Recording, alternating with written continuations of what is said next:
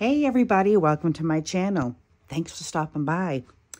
If you like my videos, please don't forget to give them the thumbs up and hit the subscribe button. So today, I'm putting together the journal that I made for my grandson, my future grandson. This has been quite the challenging one, to say the least, because I'm used to decorating with lace and things like that, and a little boy you're not going to do that with. So this is actually her shower invitation here, and I thought maybe of making this, see if you can see that, a full signature in her journal. So at her shower, I can put this at the back of the journal, and everybody that comes can write them a little note.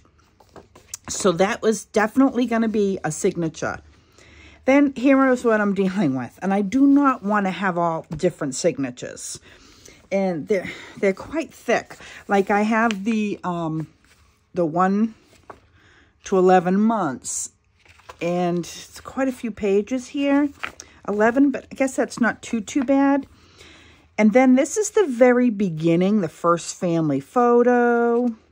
Hello world. And I'm not quite sure, but I'm thinking all about me, my first family photo, and then I have my first favorites. So my first Father's Day, my first Christmas. I almost wish I could have put them in the back, but it's just not going to flow right if I do that. And then I have this extra add-on, which is just a fun thing that they can journal on and go through. So what I could possibly do, because the 1-year-old and my birthday is it's very small. I think what I'm going to end up doing is my firsts, I feel definitely, if I possibly can, put it in here with the first year. Or the first, like the first moments coming home from the hospital, my first Mother's Day. I think I'm going to have to do it like that. So then, and then I can follow it by the different months. And then I'm almost thinking I'm going to, just because there are a few pages of this, I might just put it in with this, or I might count, well, there are 11 here, if I can put it in with this. And then I'll have this, and then this at the end. So I'd have 4 signatures. It might be tight in here. Let me see. Because I could do the 4, and I could do that easily. Because the 4 signatures. Because I'm not going to be adding a ton of ephemera. I do have a bunch here that went with the kit, but it's more for pockets and stuff. And I got to figure out what I want to add here. If I want to add a pocket, which I think I do, but I got to figure out exactly which pocket I want to add. Do I want to add? Yeah, I don't like that with that. I'm going to have to look through my stash because I like to add something in the front if they want to put something in there. That's another thing that I like to kind of iron out first, if I can, because I like to put it straight across. So I'm going to go and figure that out.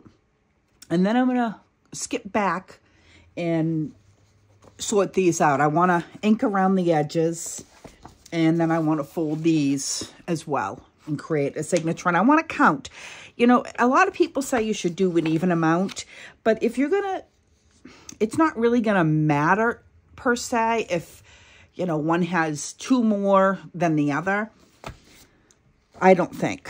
So let me go and figure out what I'm going to do here for the pocket, and I'll be right back. So I think what I'm going to do is, you know, I love vintage, and I have this vintage napkin, so I cut it down to size, and I thought that looked rather nice. What I'm going to end up doing is I'm going to sew underneath just to give it an edge, and I'm going to glue it down along the sides, and I'll sew it down on the side here just to get that rough edge because I don't want it to fray. And I don't want to sew again on top because it's going to go through the journal on here. Glue it down after I give it a little touch up on either side. I'm going to go do that, and I'm going to give it a good iron. And I think that'll look really cute. And that way there's a little bit of Mimi in there, vintage. I'm vintage as they come. I have this sewed down. And I absolutely love old linens. And that's why I try to find them and put them on my Ko-Fi for you. I use them for everything. The material that you get on these old linens, you do not get now. It's not comparable. Just keep in mind that if you're buying like a tablecloth or something from me, there's so many uses for them. What I did is I started my stitch here in the middle, and I stopped, but then I thought, you know what, I want to go across and kind of make it all uniform. Now I'm going to be ultra careful. I'm not going to glue here because we're going to have the stitch, and I'm just going to glue along the edges. And if it does go through, it's not a big deal at this point because we're just going along just the edge very, very lightly. And this glue is super, super, super good.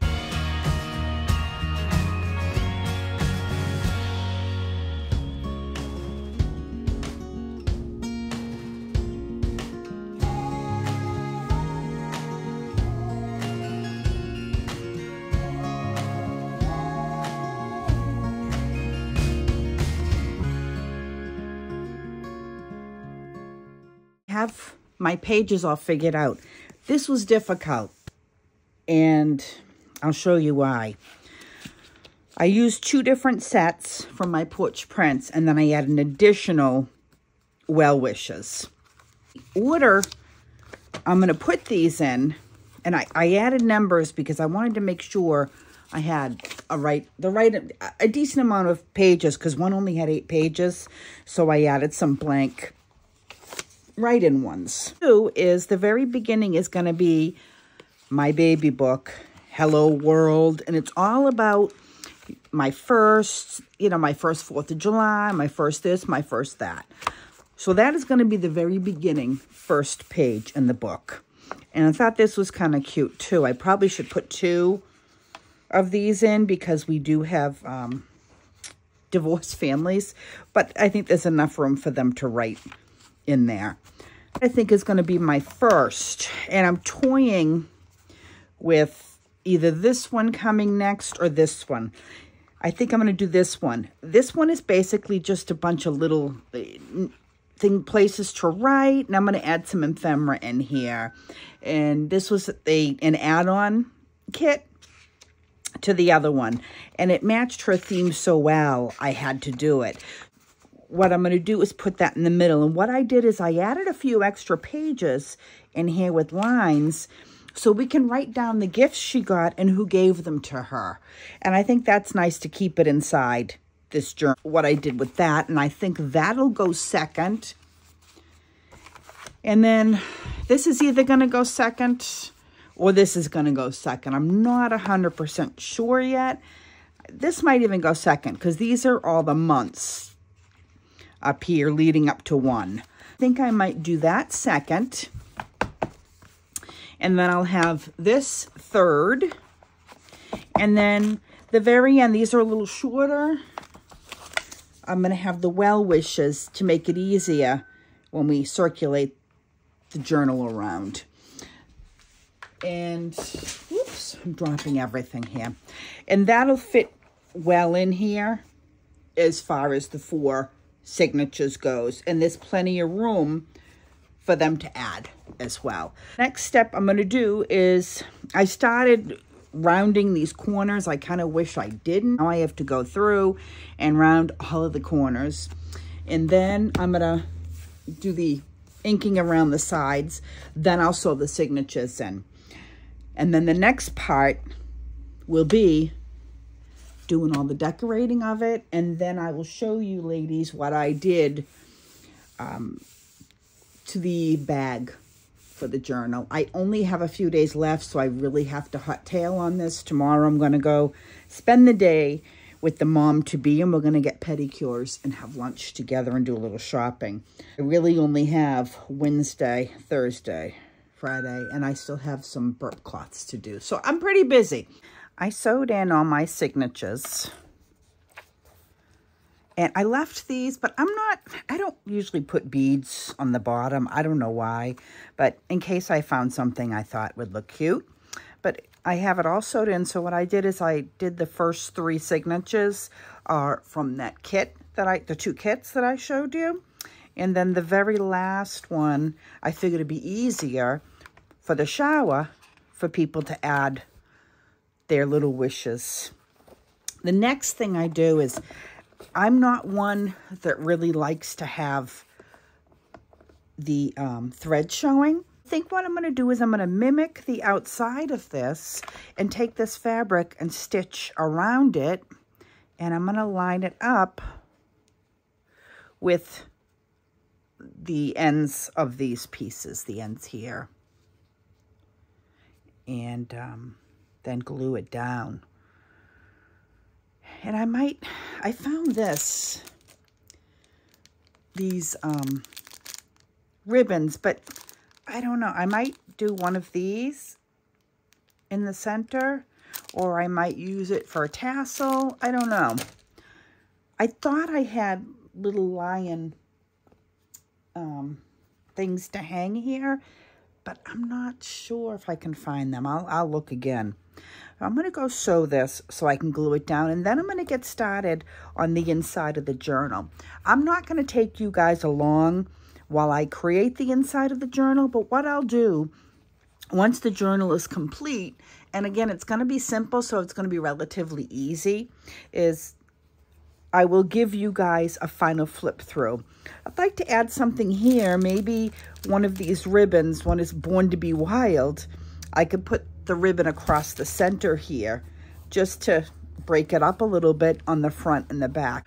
So let me go work on this and I will be back. The journal's finished, and I decided I had this cute muslin bag that I decided to put the journal in as a little keeper so it stays clean for them. So let me do a quick little flip through to show you the journal. I'm actually pretty pleased with how it came out. I had some ribbon here that I added, and I found this tassel. I don't even know where I got it from. I just clipped it in case they didn't like it or they wanted to switch it around.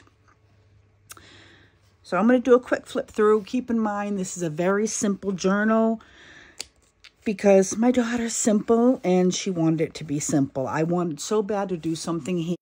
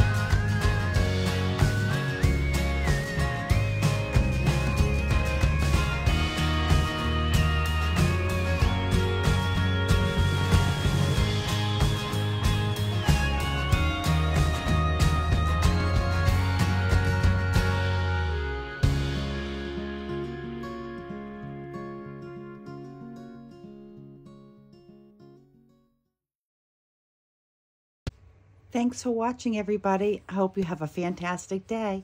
Bye-bye.